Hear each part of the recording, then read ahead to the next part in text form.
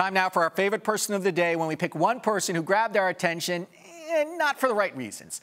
Today, it is a Florida ophthalmologist who has managed to earn nearly $21 million from the U.S. government program Medicare, even though his office was raided last year by federal authorities probing Medicare fraud. The federal government released a list of doctors this week who earn the most money from Medicare and for which procedures they are charging for.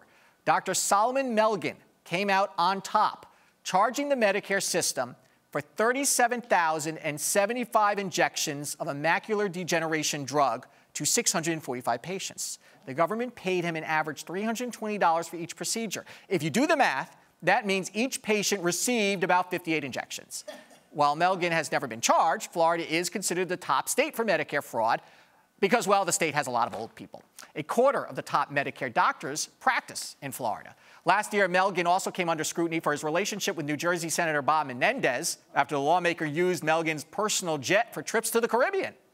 Now, Melgen isn't the only eye doctor to rake it in from Medicare. According to the Associated Press, 151 ophthalmologists accounted for $685 million in Medicare charges.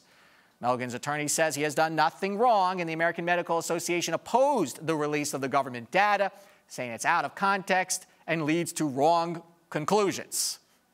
And so, I, Dr. Salomon Melgen, foreseeing clearly how much he can make from the government and off old people, is our favorite person of the day. Next, Africa has become a hotbed for investors. Find out which hotel chain is getting into the mix and boosting its brand in several African countries. You're watching AriseXChange.